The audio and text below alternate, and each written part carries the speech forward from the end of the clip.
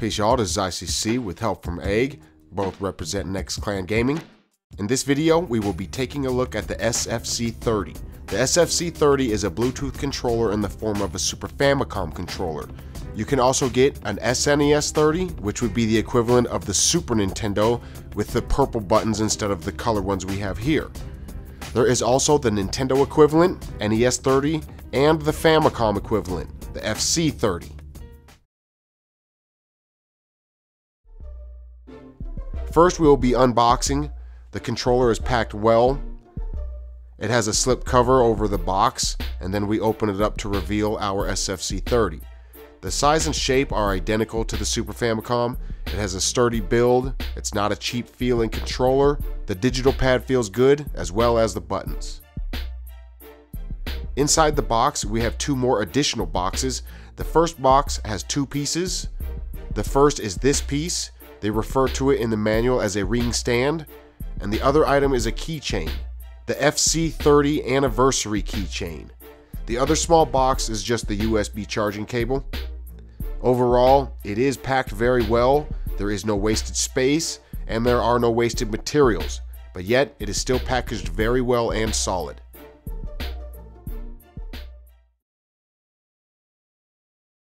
To do the firmware on these controllers, you will need to go to your specific website. If you have an SNES30, NES30, or FC30, check the links in the description. I will give each link for each controller. Download the zip file of the newest update, as it will have all the previous updates. Extract the files and launch the executable for the operating system you have. I have Windows, so I will be clicking Windows and then the EXE. Once you have this window here, we now pick up the controller. Make sure your controller is off. To go into firmware mode, hold L, R, and start until both LEDs blink and then let go. Now you are ready to plug in the USB cable.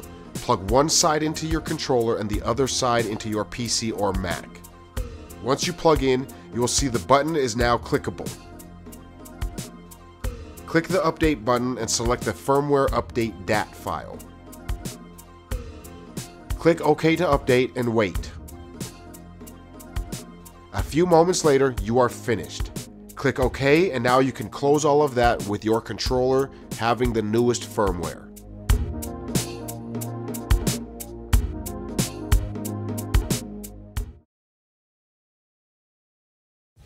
To pair this controller with the Retron 5, first you need to upgrade the firmware. So if you have not done that, rewind this video to the second chapter and then come back here. First, make sure you have a controller plugged in and power on your Retron 5. Once powered on, go down to Settings, then go down to Manage Retron 5 Controllers.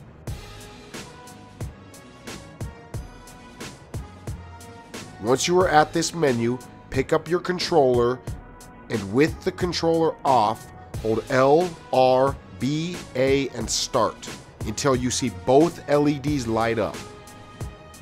Then both LEDs will turn off and the blue LED will slowly blink. Once you see this, click Pair Controller on the Retron 5, wait just a moment, and it should be successful.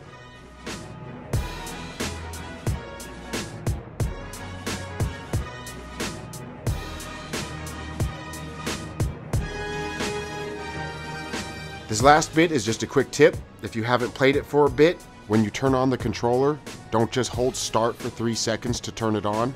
The controller will not work with the Retron. So here, we turn the controller back off to show you.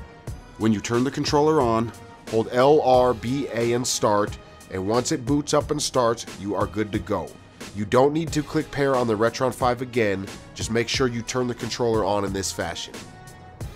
And now, to show that it works, we're going to play some Cowboy Kid.